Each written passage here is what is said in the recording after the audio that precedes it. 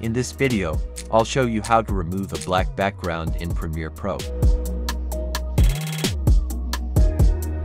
To begin, I've already imported a video into my timeline and now wish to remove the black background to make it transparent. For that, go over to the Effects panel and search for the Luma key effect. Apply it to your video by double-clicking on it. However, due to the presence of the default black background, any changes may not be visible.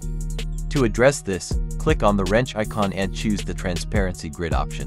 If you are unsatisfied with the outcome, go over to Effect Controls panel and adjust the threshold and cutoff values until your object achieves the desired level of transparency.